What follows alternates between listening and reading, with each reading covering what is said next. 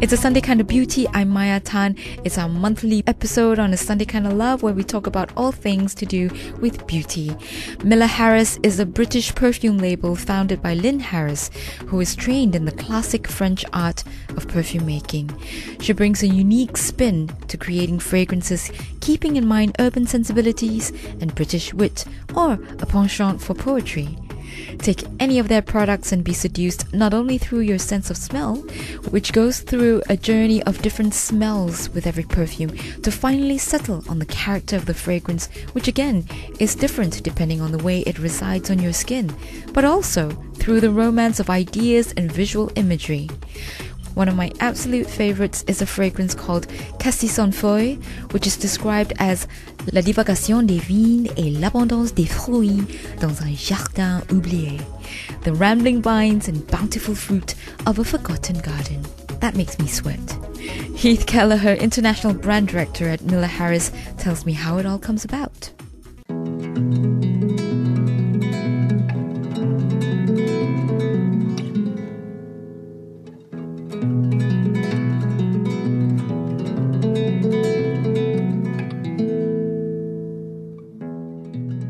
When you speak to Lynn, she is an artist. Some artists put paint on a canvas. Lynn puts it into a bottle. And when she began the brand, she wanted to have a brand that was focused around naturals, that had an identity in the market, that had a very defined signature. Picasso and Monet had very different signatures. And as a perfumer, the Miller Harris signature is a bright citrus top note and a very green, earthy, woody base. And you see that signature flowing through.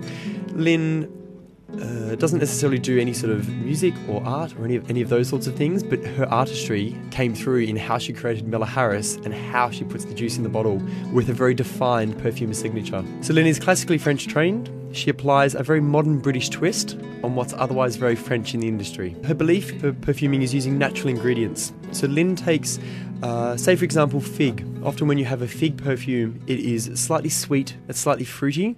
Lynn's taken a bitter sea salt side of the fig.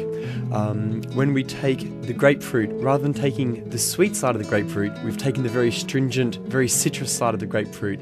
So Lynn is classically French trained, and you see that French influence coming through in what she does, but the way she puts the ingredients together to create her perfume has always a bit of quirkiness, a very modern sort of nature. Would that be your unique philosophy then in terms of creating perfumes, using natural ingredients and also using the unexpected components of a particular scent?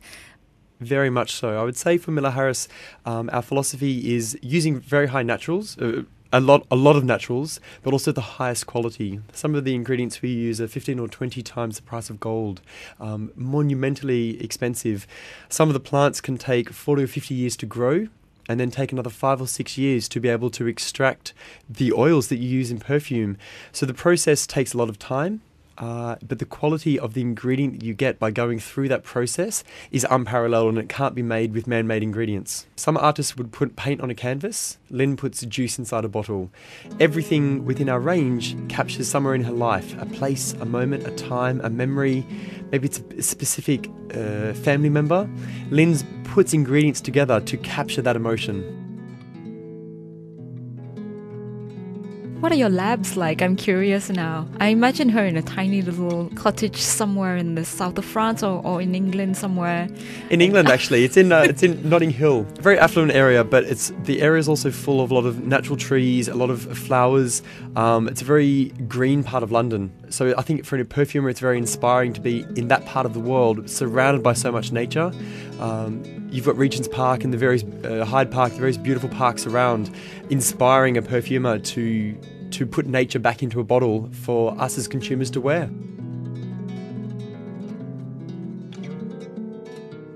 How many fragrances do you have at the moment? We currently have 19 perfumes in our core range. We have a premium collection called Perfumer's Library, which is 4 signature perfumes.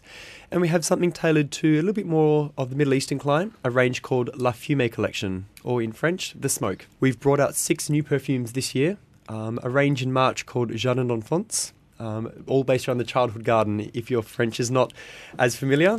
We've just about to launch a brand new range called Editions, celebrating unexpected moments in your day with spontaneous fragrances. There are some great new additions coming at Christmas time with some larger size candles, some travel sprays, and next year we have some very exciting launches, some that I'm already wearing and people are stopping me in the street for.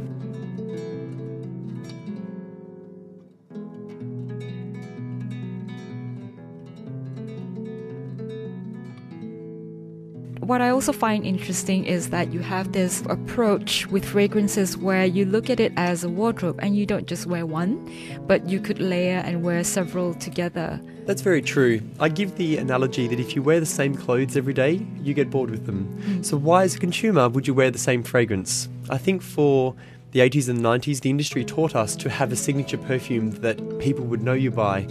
These days, I think, particularly within the niche industry, within the upper market of fragrance, it's more about finding a fragrance fit for your mood.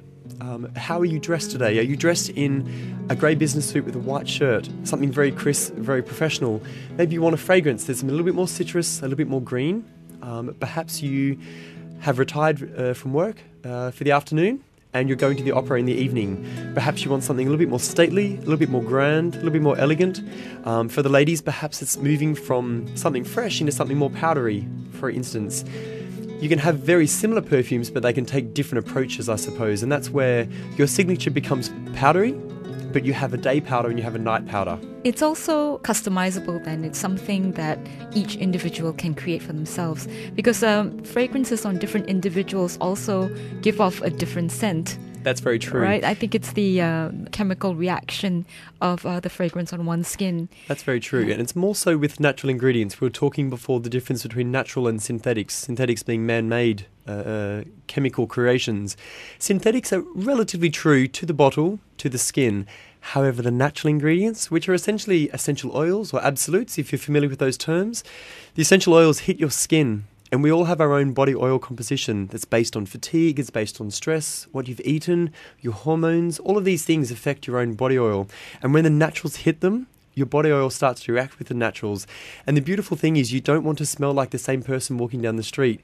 With Miller Harris and the high volume of naturals that we use, you and I could wear the same fragrance, but it's going to change in just slightly different directions, which means it's maybe not as identifiable in the street, which to a degree becomes your own perfume.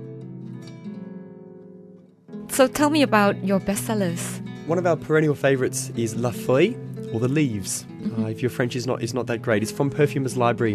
And this perfume takes you through a promenade through the season of autumn. If you think at the beginning of autumn, the leaves are green on the trees. But by the end of autumn, 3 months later, the leaves have wistfully turned yellow to brown and then have wistfully fallen to the ground. The rains hit, they become a little bit damp. The perfume La Feuille takes you on that journey from the greenness and the freshness at the start of autumn, as you've come out of summer, through to the coolness and the dampness that ensues as you lead into winter. And that the way it takes you through the whole season is quite beautiful.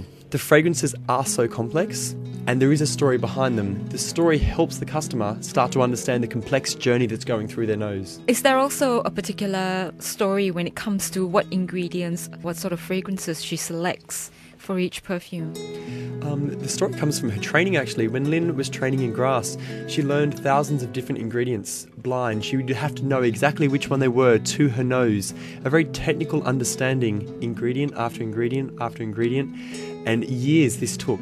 The beautiful thing is that now, as a perfumer, when she started Miller Harris, she knew exactly which ingredients to create that feeling. So La Feuille is a very unusual mix of bergamot, rose, galbanum, but cedarwood. So you get greenness, you get rose, you get woods, but the way it comes together is the journey in the nose. As a consumer, we don't have enough knowledge to break it down to go, oh yes, I can smell amber and rose and the various things. What we get is an olfactive journey that takes you into a place in your mind. And I think for a consumer, sure, we could give you a list of ingredients, but if you don't know what those ingredients smell like in their real life, it's more about the whole creation and how it takes you. And that's the ability of Lynn as a perfumer, knowing exactly which ingredients to put in to take you on that journey. What about the Les Fumées range? You know, what sort of heritage or history does it have? And why smoke? Sure, it's a great question. In 2011, we launched La Fumée Classique. Lynn had been on a trip to the Middle East, and she walked through the souk, and she was inspired by the market stall owners with such energy calling for attention. Come into my stall, come into my stall. The use of colour, but everywhere, the bakur, the incense burner, and the way the incense dances in the air. As it comes out, it has this wistful kind of nature. And in the late 2000s, we saw the industry moving into ouds. Every perfume house was getting on the oud bandwagon. Miller Harris always puts a modern British twist on what otherwise exists. So Lynn was inspired by the way the incense twirls out of the incense burner. So her fragrance, rather than being a traditional heavy oud, she's created an oud that dances and twirls and has a lightness to it. So that's where the idea of la fumée, or the smoke, came in, because Lynn was specifically trying to capture the way the smoke dances in the air. And when you smell the fragrance, they all dance. So it started in 2011, and then each year since, we've launched a new fragrance. Each one is based around the idea of the smoke. La Fumée Arabi goes into a very much more concentrated spice, very much a statement perfume. La Fumée Ottoman finishes with a beautiful Turkish rose. You've got the spice in there and the smoke, but it finishes with the softness and the powderiness of a Turkish rose. La Fumée Maroc moves into soft peaches, prunes, apricots, dried fruits. And then La Fumée Intense, the best way I can describe it is to take the characteristics of the rose, the fruit, the smoke, the spice, and really up the concentration. We're just about to launch a sixth called La Fumée Alexandrie, which finishes with a different type of rose, and it gets an even more spicy sort of style of rose. And that's the beauty of the La Fumée collection, is male or female. If you like something a little bit more heavy, we can get the heaviness and the spice, but we can also finish it off with the softness of the fruits for the ladies, or the powderiness of the rose for the men. The brand has been in Malaysia for nearly a month now, so it is very early days. If you haven't visited the counter yet, I do really encourage you to come into Isatan KLCC. The staff will be very excited to be able to walk you through our extensive collection.